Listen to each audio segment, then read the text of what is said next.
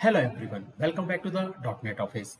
In this video, we are going to discuss about the standalone component in Angular 15.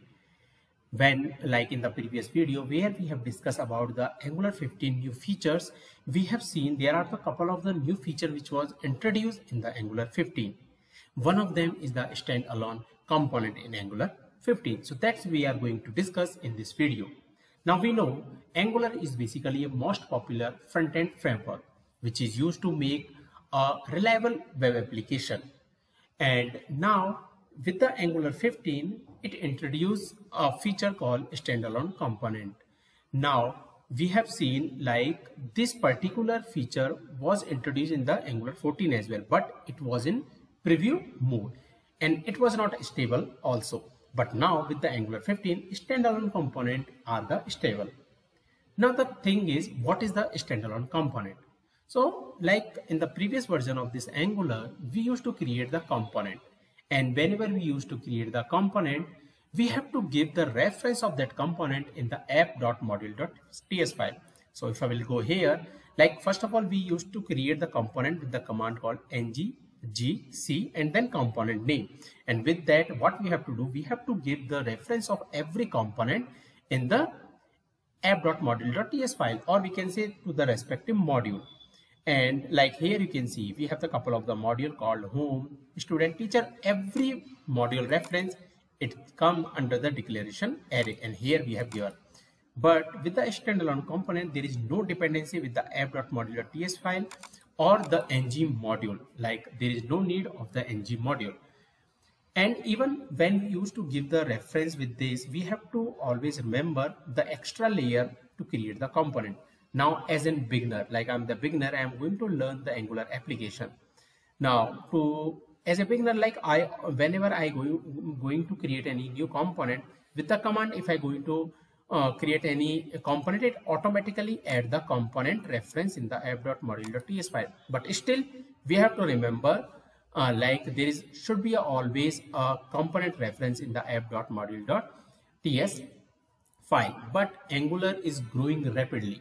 And like because of the demand of this Angular, now Angular has come with the standalone component.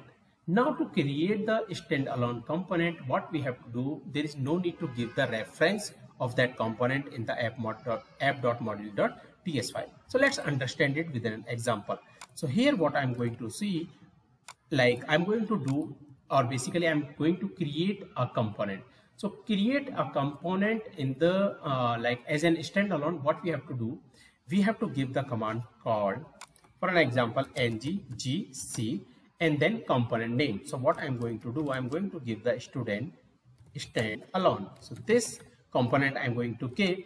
So this is the normal, like we used to create the component previously just like that. But here we have to add the standalone keyword. So with this, when you will hit enter, what it will do, it will create the four files, HTML, CSS and TS file and the testing file. So it will create the four files, but you will see the difference between them. So first of all, like it will not add the reference here. We can see like it is added student standalone component, but it not given the reference here. And you can see it is not given the reference in the declaration mode. And if you will go in the respective, now I'll close this one and let's compare between the student TS file and student standalone TS file. So in the previous component, we used to have these like fields, selector, template URL and style URL. And like this reference we have given in the app.module.ts. But with the standalone component, here you will see these two parameters to the component and array. What is that? One is the standalone. So basically like it basically indicate like this is a standalone component and no need to give the reference. It should be true. Another is basically a import array. And what is that? Inside this one, we can give any kind of a like a parameter we want to pass it. So basically what is the use of this one? So now the use of this is basically like to perform some basic operation of I would say like basic operation just like the star ngif, star ng4 or any pipe if we want to use. So to perform such kind of the things, we use this import common module. So basically this common module is responsible to perform some basic operation with respect to the component. Now apart from this one, if I want to I want to use any other directive, or any, like for an example, I want to create the custom pipe, and that custom pipe I want to use for this particular component. So we can give the comma, and based on that we can give that pipe name, so that pipe will work for this component only. And apart from that, if we want to create the angular material, and that angular material we want to assign to the particular component, so basically standalone component, we can give the comma, and then that angular material here module we can give here. Otherwise, before, what we used to do, that module, like if I will take an example of the angular material, that module reference we have to give in the app.module.ts file, and it is applicable to all of the component. So this is the basically the meaning of the standalone. It's basically responsible for that particular component. So that is the use of this one. Now apart from that, like basically now standalone can work in sync with the HTTP client, router, and the angular material, as I told before. Like standalone in the sense, like it will work for the respective component only. Now the other thing, like even these standalone component allow us to make a bootstrap application.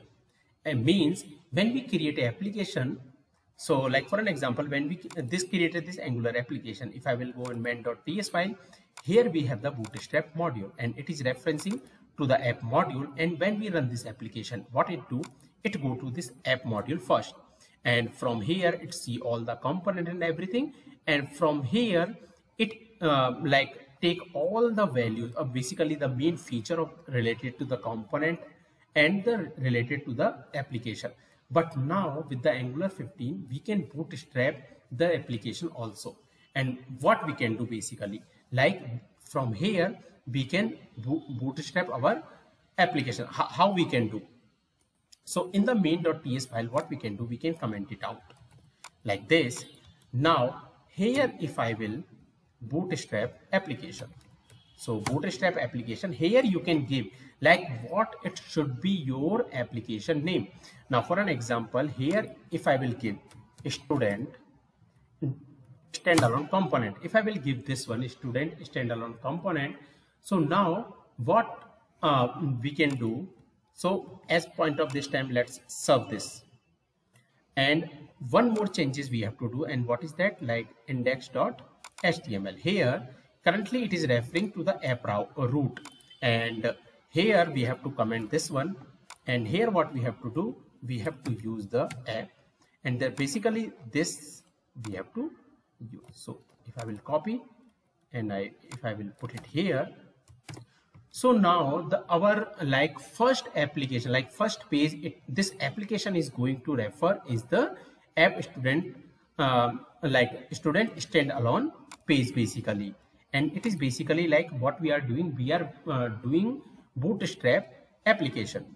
So if we will go on the browser, here if I will see, here if I will run this application, so what we can see, okay, let's, here if I will go on the like basically the base URL, we can see student standalone works. So this is the way what we can do. Even we can what we can do, we can make our application as a bootstrap application also. Now another way, like for an example, to understand purpose, here what I'm going to do, here let it be like this. Here I'm going to do this one, and in this index.html, let's make it as a app root only. Now the next thing, if you want to create the Angular material, like for an example, you want to use the Angular material in your application. So to create the Angular material in your application, first what we have to do, we have to like what I say, like we have to install the Angular material. And what we do that ng add @Angular, and what we have to do, we have to give the command called material.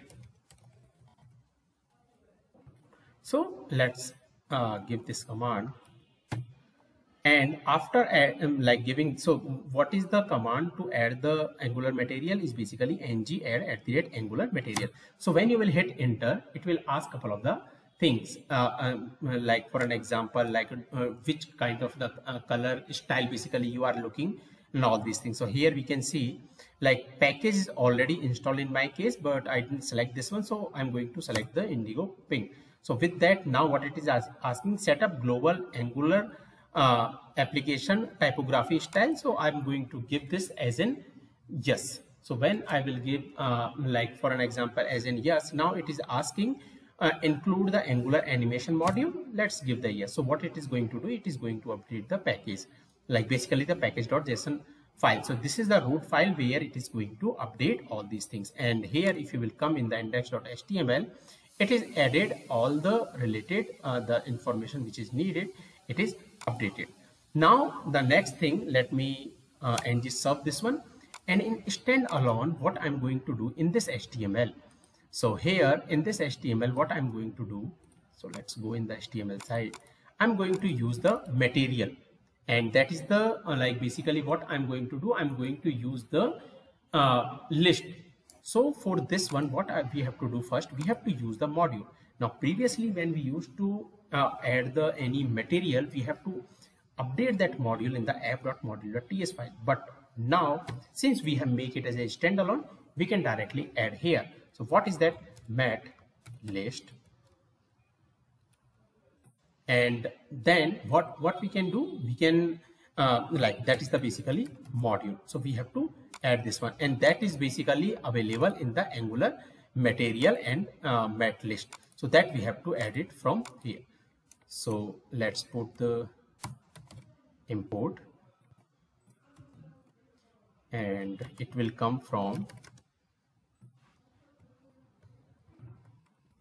so it will come basically angular material, and like from where it will come from the like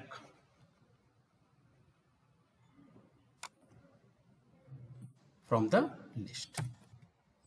So from here it will come. So now let's add it as a mat list, and it will come from the module. And next let's copy this one and put it here. So what it like we have done, we have used this mat list module here. Now the next thing what we have to do, like since we have to make the loop over this one, so what I'm going to do, I'm going to add a one list here inside this one. So for that what I will do, item, and this will be the array type.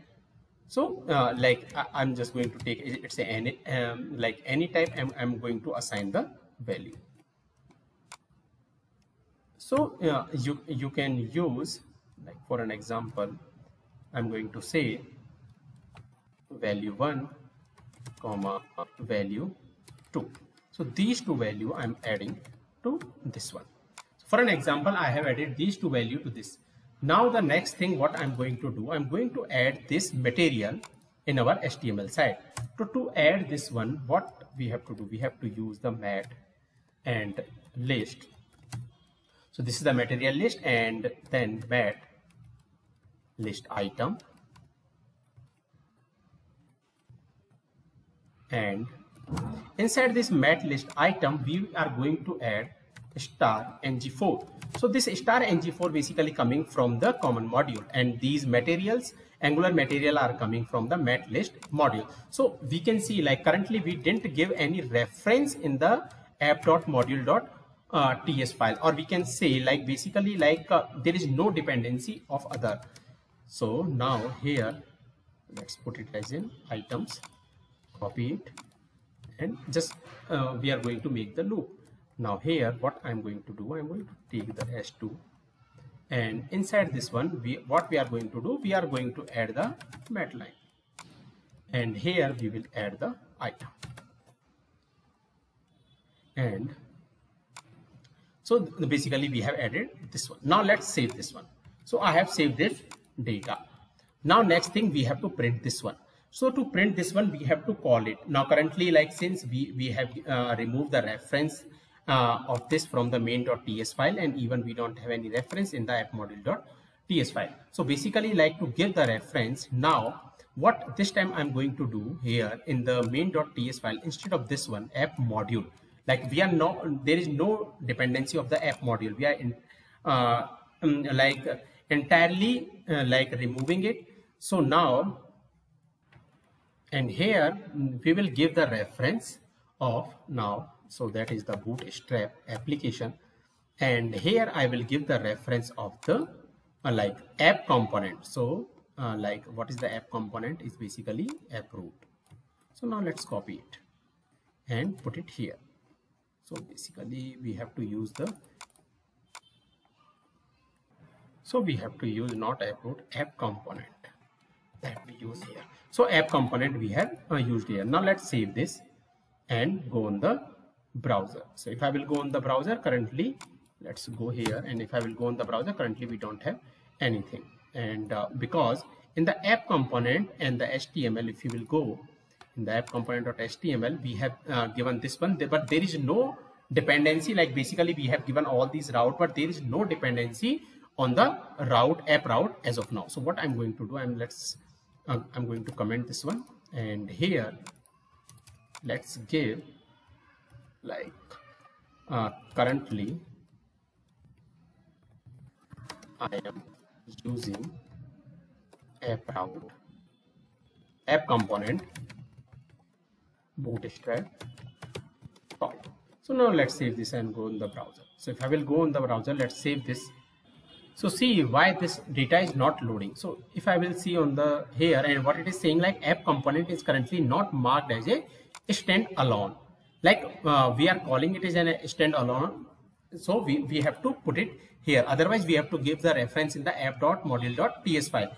So for this one here, what we have to do to make it as in standalone here, so let's go on the ts file, and what we have to do, we have to make it as in standalone. So standalone, let's make it as in true. And now if you will save this and go on the browser, so currently like it is saying component is standalone, can't be declared in the ng module as well. So now from here what we have to do, we have to comment it out. So let's comment this also particular. Now let's save this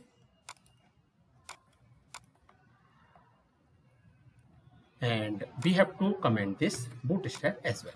Now let's save this and go on the browser. So if I will go on the browser, we can see like we have created this app.component.ts file also as an standalone component. Now the next thing I want to call, like from here I want to call my another standalone component. So to call that another standalone component, what we have to do here in the ts file, here we have to use the import, and from here what we have to do, we have to call our this component, and that component is basically student standalone component. So student standalone component we have to call this. So when you will save this, like, so we are currently calling the student standalone component. So now here what we have to do, so if you will currently, if I will go on the browser, currently we will see like it is not calling this one. So now go here and go to the HTML page, and here like what we have to do, student. So let's copy this and put it here, and now let's save this and go on the browser. So we can see our two value 1 and value 2. So this is the way like we can call our one standalone component like from one standalone component to the another standalone component also. So this is all about the standalone. So basically what is the standalone? If you want don't want any dependency over another app.module.ts file or any module.ts file, in that case what we have to do, in the component side we have to use the standalone as in true. And if you want the basic feature of that particular component, then we have to use the common module. And apart from that, if you are looking to put any directive or pipe or anything, then we have to give the reference just like this, like comma and material list module. So this is all about the basically standalone components in Angular 15. So that's it for this video. If you have any question and doubt, please comment. Thank you.